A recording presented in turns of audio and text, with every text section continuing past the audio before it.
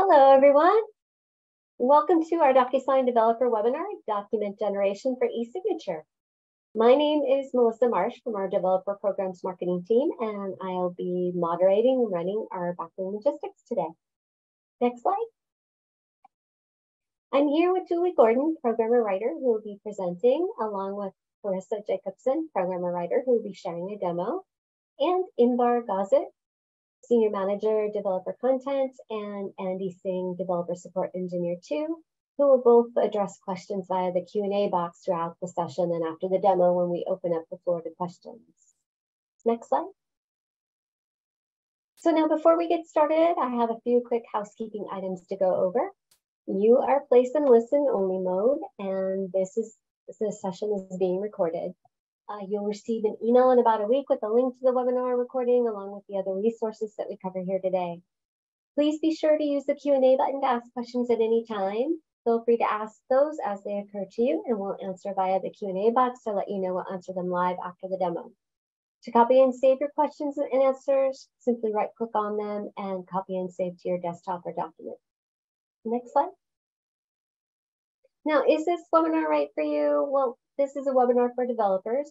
If you're not a developer, you're welcome to stay, or you can check out Docusign 101 at events.docusign.com/Docusign101, and I'm dropping that in the chat right now for anyone who would like to check that out. Next slide.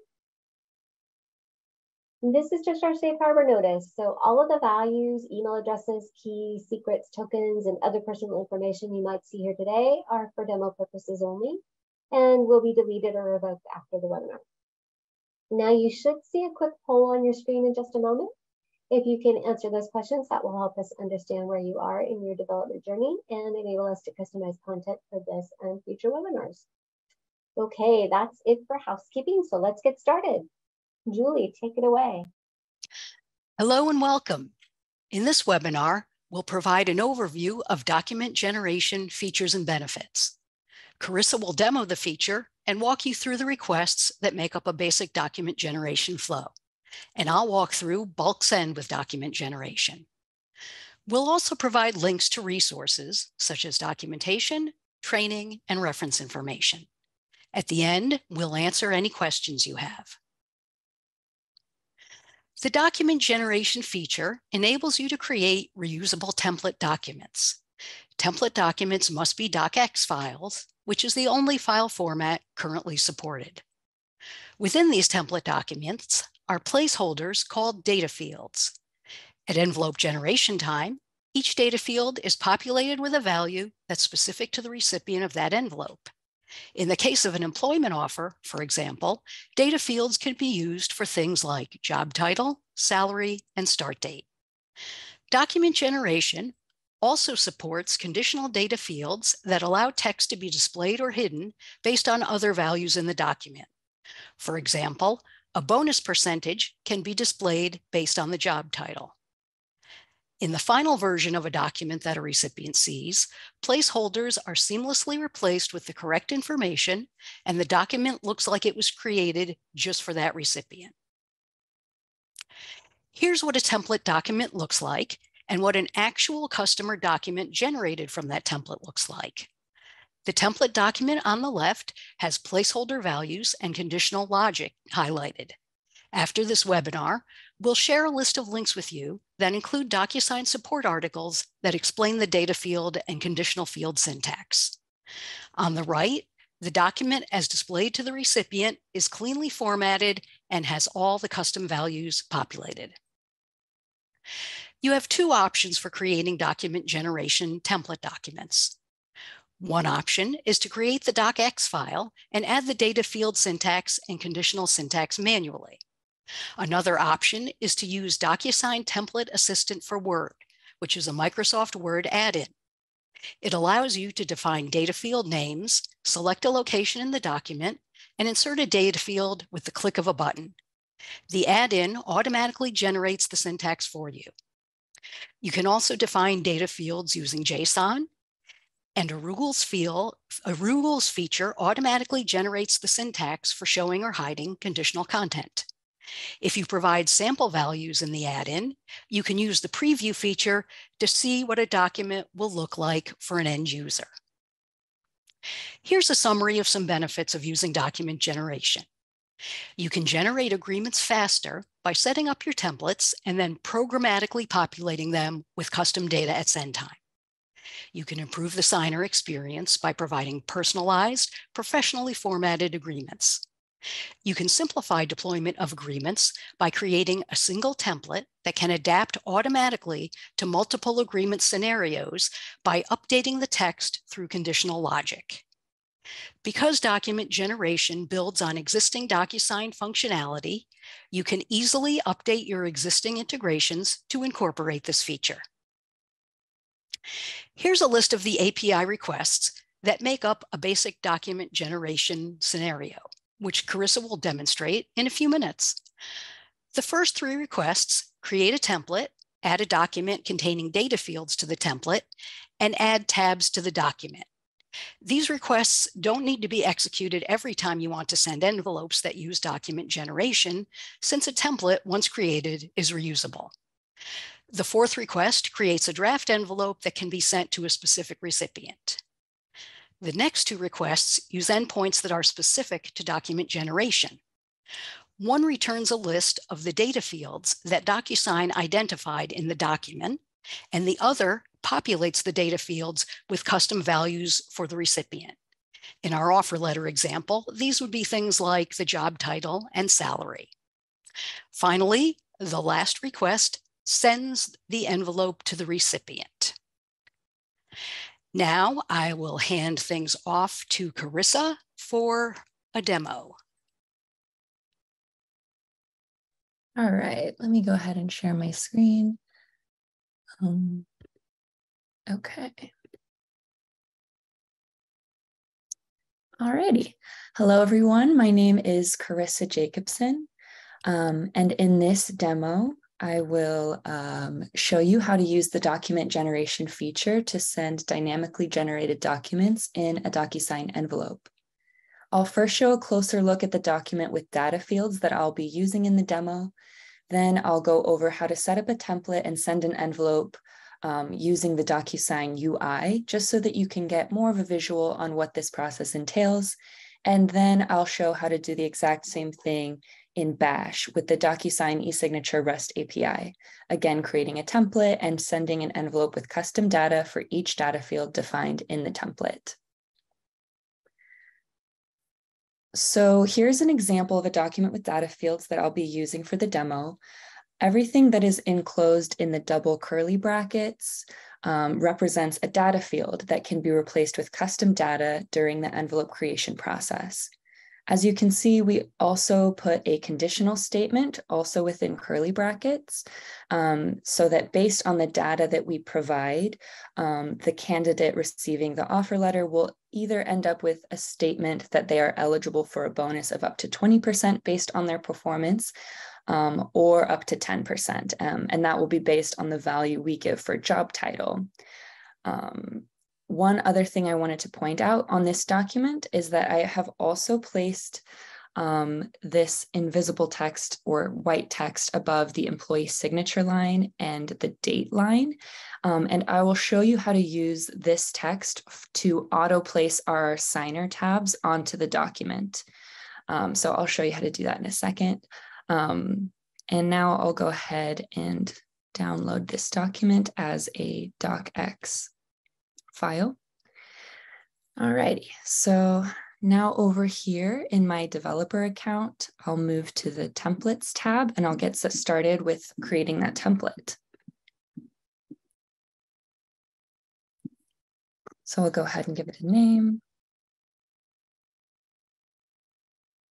and a description.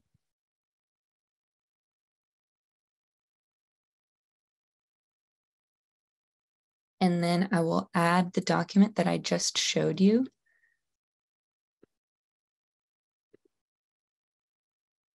Alrighty. So at this point, you can already tell that we're on track because you can see this gray tag at the upper right-hand corner of this little document preview indicating that the data fields have already been detected. So there's nothing that I personally need to do to tell Docusign what our data fields are or where they are in the document. All of that is automatically detected when you upload a document that's appropriately formatted for document generation. So that is a good indicator right here that you've done that correctly in the UI. So now I'll move on to adding a recipient. Since this is an example offer letter, I'll give a role name of candidate. And for now, I'm just going to leave the name and email blank, since later on, when I actually use this template to create an envelope, I can fill the recipient information in at that time. I'll leave all of these other things as the default and move on to setting our signer tabs. So here's where I'm going to show you how to auto place the tabs based on that white text that I showed you in the document. So I'll drag a sign here field onto the document, and then over in this right-hand toolbar under location, and you can see auto place, and I'll click set up for that. So for this, I just need to make sure to enter the exact text that I have placed on my document.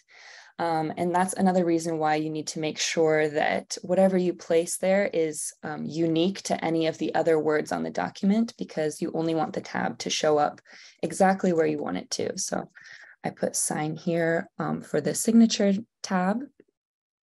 And as you can see, it's snapped right into the right place. And I'll do the same thing for the date signed tab. For that one, I put date here on the document.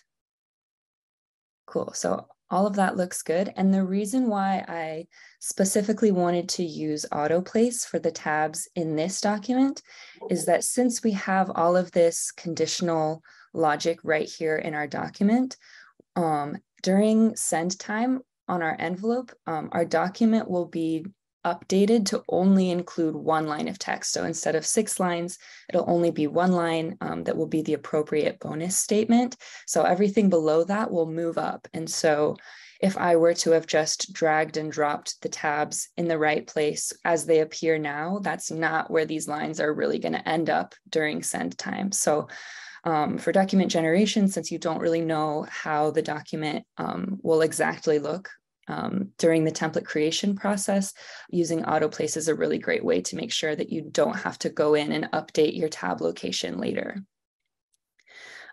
So that's it for that. I'm going to go ahead and save and close. And now we have our template, and you can also see that below our template name, it also says eligible for matching. And that is another indicator that this is a template that can be used with document generation. So I'll go ahead and use this template now to send an envelope. Okay, so everything looks good. We have our document preview, and now I can go ahead and add my recipient. And you can see that this is the same placeholder that I added before with the role name matching candidate. So I will go ahead and type in my candidate name. And then here's where you could put the candidate's email address, but for now I'm just going to put my own, but we'll pretend that it's the candidate. And leaving everything else the same. And now we come to the form field where we can actually provide the custom data that's going to be plugged into our document. So I'll give it a candidate name and then job title. Since our conditional statement is checking if job title is equal to software engineer, I'll go ahead and put that so that you can see what it looks like when the conditional statement evaluates as true. Give it a manager name, start date, and salary.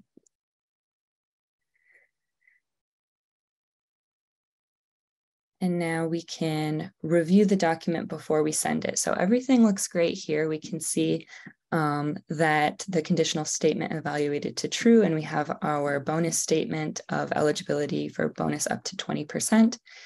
And though the document changed, our tabs are still in the right place. So everything looks good. I'll go ahead and send it.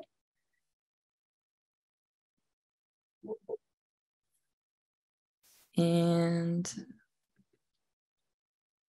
I should be able to sign it since I sent it to myself.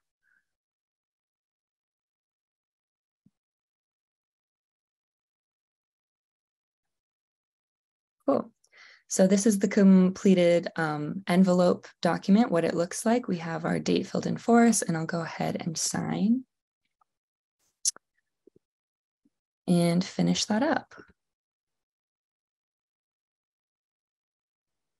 Oh, maybe I signed the wrong one. Either way, it'll look the same. Sorry about that. All right. So I'm just going to move on to our VS Code, where I'll show you how to do the same exact process, but this time using the eSignature REST API in this bash script. Before I start, I just want to mention that since authentication is not the main focus of this webinar, I have already generated an access token, and I'm storing it in a file in my config folder. But I will move on to the first step of creating a template with the API, which is to just create this kind of bare bones template. We're not going to add our tabs or our document in this step. For now, we're only going to add our placeholder recipient. Just like we did in the UI, we're going to give it a role name of candidate, and then we don't have to add the email address or name at this time. So I'm going to go ahead and start running that right now. Cool. So it looks like it was created successfully. And then we have this line of code right here, which is going to pull our template ID from the JSON response, because we'll need that to update our template later on with the other information that we need. So in this second API call, this put request to update our template is where we're going to add the document. And I'm using the same document that I used when I showed you in the UI. And the reason that we need to do this in a separate step is because this is the only endpoint that is currently set up to automatically detect the data fields in a document generation document. So if you include your document in this first create call, it's not going to auto detect that. It's not going to work. So we have to do it in this separate update template call. So I'll go ahead and do that.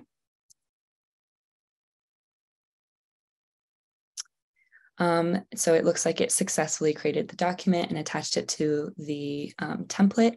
And we can see that it has automatically detected those data fields because we can see this field here is docgen document is equal to true. So it looks like we're on track. And now that we have a document, we actually have something to attach our tabs to. So now we can go ahead and add our sign here tab and our date signed tab to the document. We're still using autoplace here, but instead of using the white text that I showed you, we're using the actual visible employee signature and date, which you can see is on this document here.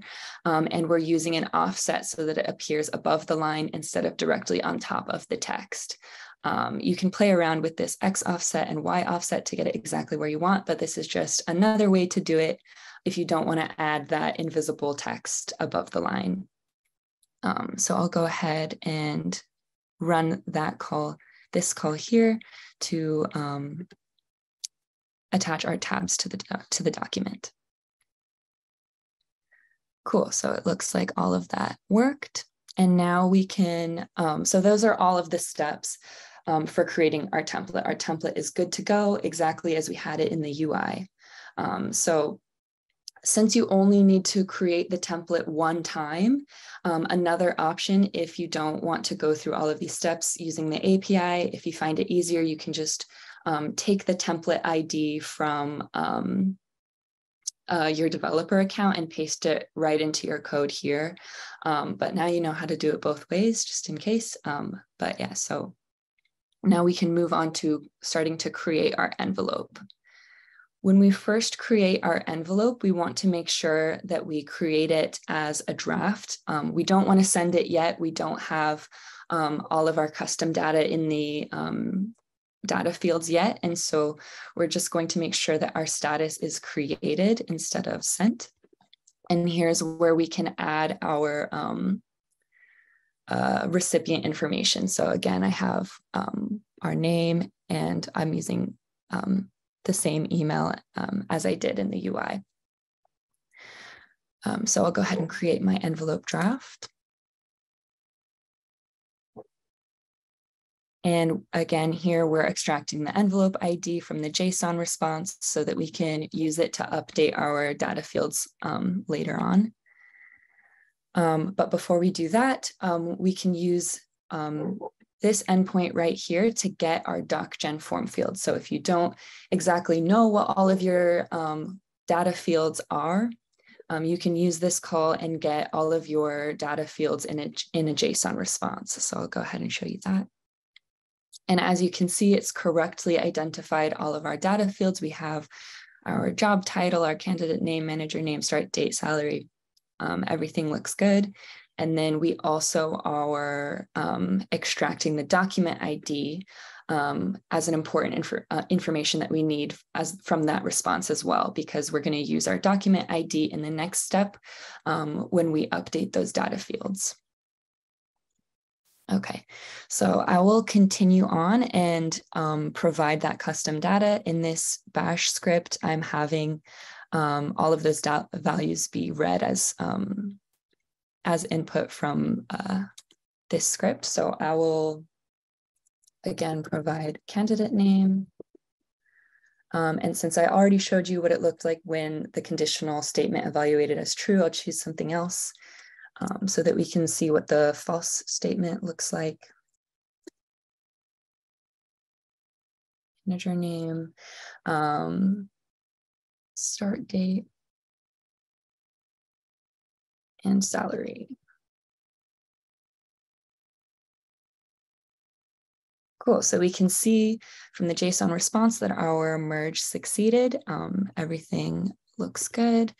And that's about it. The final step is just to send the envelope by changing our status from created to sent using this put request right here. Great, so our envelope is sent. I'll go ahead and go over to my email so that I can show you. 1 second. All righty. Okay, here we go. So we have the document sent to my email, and I'll go ahead and sign it with you. Oh, that must be the wrong one.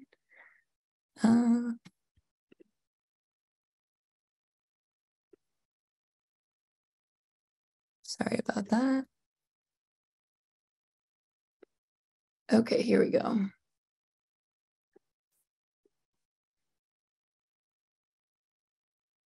Alrighty.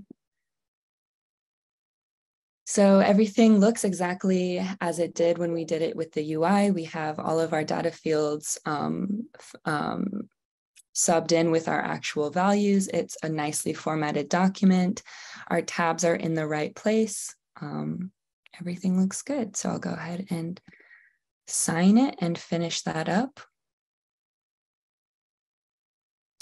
And that's it for the demo. I'll go ahead and hand it back off to Julie, and I'll go ahead and stop sharing. All right. So let me resume the share.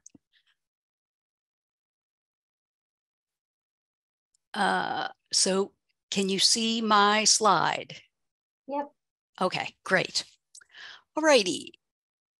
So the bulk send feature enables you to send many envelopes at the same time by creating a bulk list of recipients and generating a batch of envelopes from that list. Document generation is supported with bulk send, so you can send a document containing recipient-specific values to each bulk recipient. Here's a sample request sequence for bulk send with document generation. As with the basic request sequence, the first 3 requests create the template, add a document with data fields to it, and define the tabs on the document. In this scenario, a template's GET request returns the template details, which include a list of data fields that can be updated with recipient-specific values at envelope send time. The fifth request creates the list of bulk recipients, including each recipient name and email address. Along with that information, the request body includes the values for the data fields for each recipient. So for example, if you were bulk sending offer letters to different job candidates, each candidate's recipient information and data field values, like job title and salary, would be defined in this request. Finally, you send the last request, which references your template ID and bulk recipient list ID to generate the individual envelopes and send them. So let's take a look at the requests in Postman. All right, so here is the first request in Postman where we are creating the template. So you create the template, you define a role name, routing order, other parameters, and you get back a template ID. In the next step, you're going to update the template and add the document with data fields to it. So this is that request with the base 64 encoded document. The third step is adding tabs to that document. So this is all very similar to the basic flow that Carissa just went through. So something that's slightly different with bulk send is, in order to get your data, your list of data fields that are associated with the document, you do a template's GET request. So the template's GET request returns general template information, but it also includes in the response the DocGen form fields array, which has the list of all the data fields. So here you see the candidate name, job title, etc. So something that is unique to the bulk send scenario is you define a bulk recipient list, which is what this request is doing. So the bulk recipient list defines the name and the email address of each recipient. So here's an example of the first recipient right here. Plus for each recipient, it defines the data field values. So for the first recipient, I'm going to use a candidate name of Candace Candidate, job title software engineer, manager name, etc. Further down in this request, we have the second recipient details, including the name and email address, plus their data field values, which are different. When you execute this request to create your bulk list, you get back a list ID in the response. And then finally, you execute a request to use the bulk list to generate your batch of bulk envelopes. And that request needs the bulk list ID, which was returned by the previous request, plus the template ID. And when you execute this request, you get back a batch ID, which is associated with your batch of bulk envelopes that are being generated, and you can use other requests related to bulk send with this batch ID to track information about how the envelopes are being generated and processed. So, so the final step is, in this example, I only did 2 bulk envelopes. So here we can see the bulk envelopes that were generated. Here's the first one with the specific information, name and manager name. And here is the second one with the specific data field information that I provided for this bulk recipient. All right. So continuing with the presentation. Here are some resources, or here are some sources of information about document generation, including developer documentation, UI documentation, reference information, and training. After the webinar, links to these resources will be shared with you. And for those of you who are Docusign partners or ISVs, here are some resources to get started developing a Docusign integration. Julie, could you go back to the first slide of the resources? Perfect, thank you. All right, so I dropped a few of our more common developer resources into the chat, so feel free to take a look at that, but not to worry. We will send an email to all of you who attended, as well as those who registered and couldn't make it today, with the recording along with the resources that we covered. So check that out in about a week from today. And then if you have additional questions that maybe you thought of afterwards, or you're still not quite clear and need some help, you can always reach out to us at developers@docusign.com, and this team will follow up with you after today's webinar, or you can post questions on Stack Overflow and tag them with Docusign API for community response, or you can attend one of our upcoming webinars. So we've got the API office hours. You can ask us anything during this on August 8th, live from Seattle. And then we'll also have a special topic webinar for developers on August 22nd for Monitor API and some of the new announcements coming out. Be sure to take the post-webinar survey. Tell us how we did and what you'd like to see for future topics. And then I think that that's about it. So you will receive a survey at the end of the webinar. Again, that pops up as you exit. We appreciate you taking that. And I would like to thank Julie for leading the webinar today, Carissa for demoing, and Imbar and Andy for addressing all of the great questions. So thank you, everybody. You did a fantastic job. And thank you to all of you, our attendees, for joining us. You had wonderful questions, and we truly appreciate the engagement. Have a great remainder of the day, everyone.